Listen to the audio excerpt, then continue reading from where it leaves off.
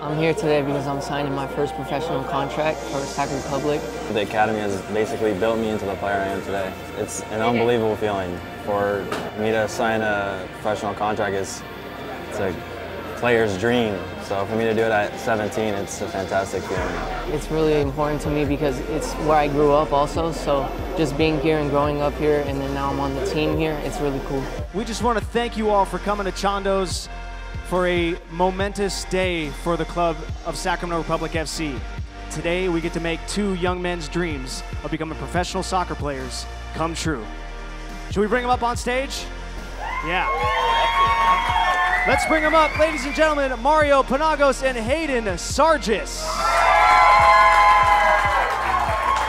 It's a great day for our club.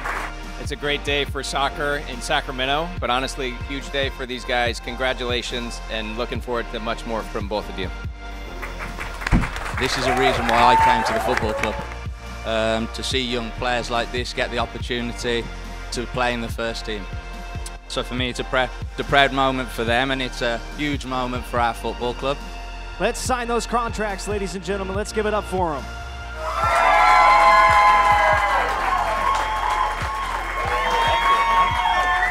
For the first time, we want to welcome Mario Penagos and Hayden Sargis to our Sac Republic FC family.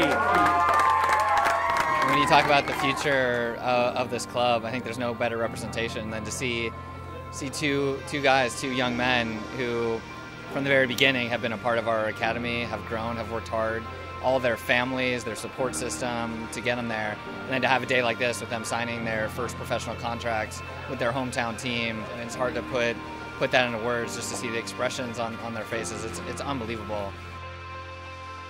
It was fantastic. I mean, it was one of the best moments beside when he was born, or my daughter born. You know, it's a lot of dedication and hard work that he's put in.